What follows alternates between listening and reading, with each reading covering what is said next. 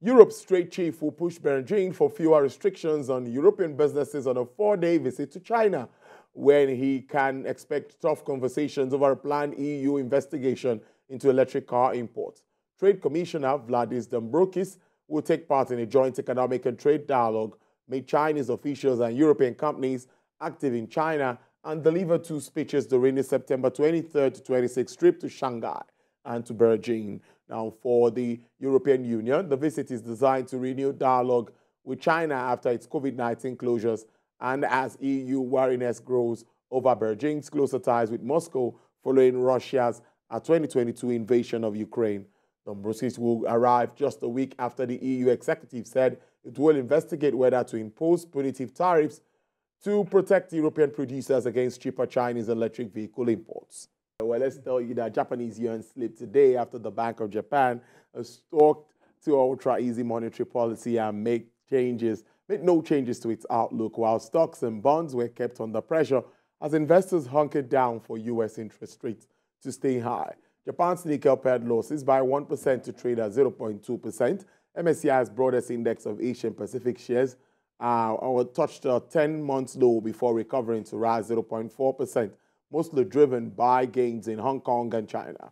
Chinese state media reports on the slide of regulatory measures to support business were welcomed by traders, who sent the Hang Seng to mainland China's market up about 0.6%. S&P 500 had dropped 1.6% overnight and was down 2.7% in a week, but were steady in Asia as Europe futures fell 0.6%. The Bank of Japan maintained ultra-low interest rates earlier today and pledged to keep supporting the economy until inflation sustainably hits its 2% target, suggesting it was in no rush to phase out its massive stimulus program. As widely expected, the BOJ maintained a 0.1% interest charge on financial institutions, excess reserves packed with central bank, and a target for 10-year government bond yields around 0%.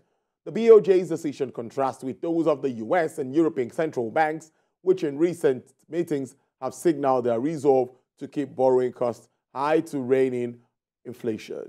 Chinese craze over generative artificial intelligence has triggered a flurry of product announcements from startups and tech giants on almost a daily basis. But investors are warning a shakeout is imminent as cost of profits pressures grows, as tension between Beijing and Washington have also weighed on the sector. The buzz in China, first ignited by the success of OpenAI ChatGPT almost a year ago, has given rise to what experts have described as a war of 100 models, as its rivals from Baidu and Alibaba to Huawei promote their offerings. According to data, China now has at least 130 large language models accounting for 40% of the global total, and just behind the United States' 50% share.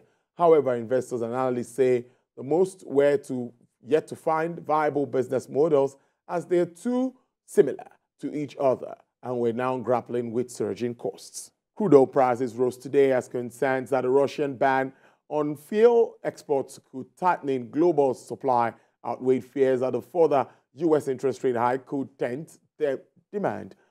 But they were still headed for a first weekly loss in 4 weeks. U.S. West Texas Intermediate crude rose to sell at $89.94 with an uptick of 0.35%. Brent also experienced an upward price review of 0.21% to sell at $93.50. Bonnie Light is up 0.05% to sell at $96. The OPEC basket is up 1.22%, selling at $95.82 per barrel.